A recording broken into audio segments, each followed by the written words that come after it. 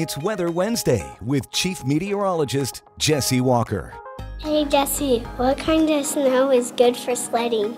Hey Natalie, that's a great question on the good type of snow for sledding. It's the same good type of snow we get when you make a snowman or snowballs, kind of a wet snow because it will pack easier, and when you're sledding, it will slide that sled along a little bit faster. So a wet snow better than a dry snow for sledding. Weather Wednesday, brought to you by Prospect Bank, the Opportunity Bank.